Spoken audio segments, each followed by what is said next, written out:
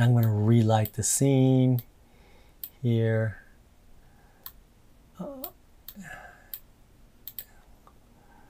And you can also defocus the sky with this, which is pretty cool. Now, I'm shooting everything f/16, so pretty much everything is going to be sharp. So I'm not going to really go crazy with this defocus. Maybe I'll do like 3 or something like that. Even that, I think, I don't even know if I'm going to defocus it at all because everything is so sharp here, sharp there. Just going to leave it as it is. I think I can get away with that and then change the opacity of it. Maybe I'll do it 2 there. Okay, and then they have the temperature you can mess around with, making it more warmer, or you can make it like bluish, whatever you want to do. And then you can change the exposure of the sky. You could bring it down. In my case, I might brighten it up a little bit. Okay, so that looks pretty cool, but in my eyes, it still looks a little bit like, oh, he added a sky. So how can I adjust this to blend it in a little bit better? That's why I put it on a separate layer. So if I go back to my layers, what I can do is I can turn down either the adjustment amount or the opacity. And if I just pull it back a bit, it's going to look believable. It's a pretty intense shot, so I want to kind of leave that intensity there. But if I just kind of step it back a bit, maybe at around 70%, I feel like that's more believable to me than how it was before. So I'm wondering if, oh yeah, I don't really show it. So before is like that, right? And I'm just going to pull it back just a bit at around the 70% mark right there.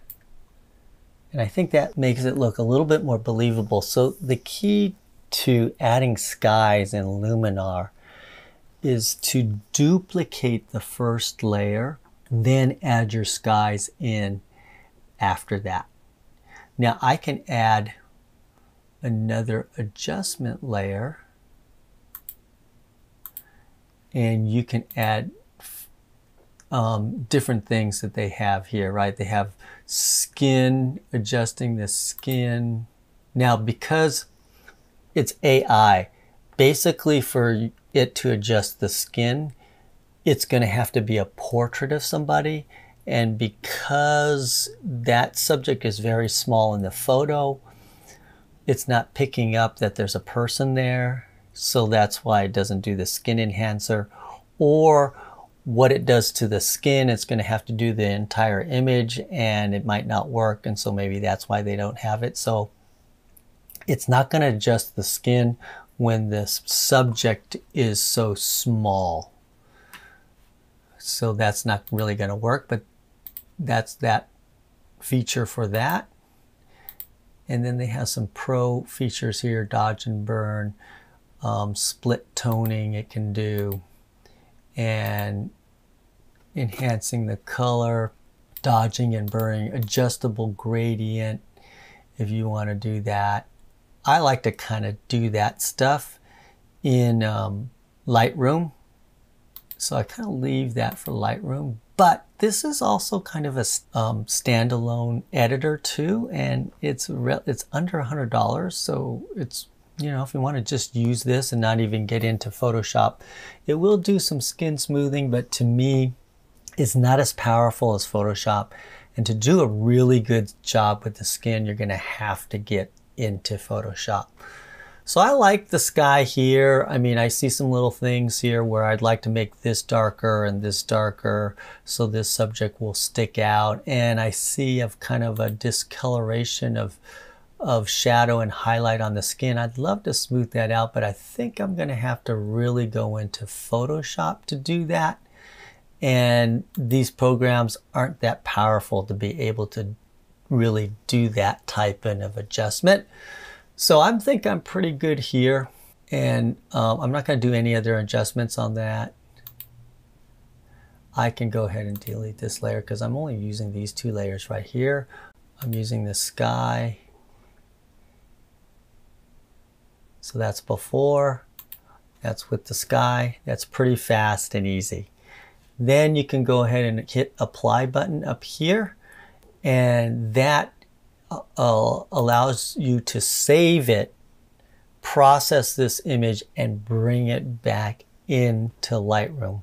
And then in Lightroom, I can do some adjustments, and then I'll probably bring it into Photoshop to kind of finish it off. But let's let it process here and then go right into Lightroom again and see what we can do.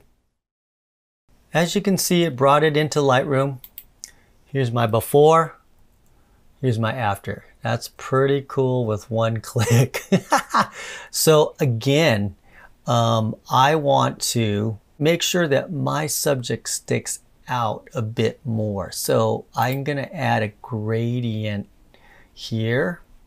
So here's my gradient, and I'm going to go under exposure, and I'm going to underexpose it and make it darker so your eye can focus here. Because right now, if you look at this small little thumbnail, your eye doesn't go to your subject. The eye goes right here. So you're losing a bit of impact here because your eye's going boink. And so you got to really reduce that down. So that's what I'm going to try to do. I'm going to take my gradient and I'm going to pull this across and darken the ground a bit more. And this side here, if I use the gradient here, it's going to hit that sky too. So I could do it like that. And what I can do is try to open her up a bit. And how I have a lot of control creating an oval. And you might be thinking, that's not working out. Make sure that you hit the invert button here. The feather's all the way up, and you can now control this and bring the exposure a little bit brighter. So you can begin to shift that. You don't want to go too much because then look, you get a halo around the image. So you just want to do it a little bit so you don't see that halo. You can spread this out a bit more too, so that is kind of a gradual brightness. And I like to take a look at it and see if there's any kind of halo that's really obvious. And that looks actually pretty good. And if you can see the before and after, see that's right out of camera, you're going to see a big difference in the shifting of your eyes to the subject by just kind of what I call rezoning or rebalancing. So this is like rebalancing the photo. So you're creating impact by forcing somebody to look at the main subject by making it the brightest. And you can see a before and after where you're like relighting the entire scene and you're just balancing it so you can just see that subject right away. I think I'll go into Photoshop and drop this down a bit because I want to really work on this shadow area here. Okay, so now I'm going to take this, I like this, and I'm going to bring this into Photoshop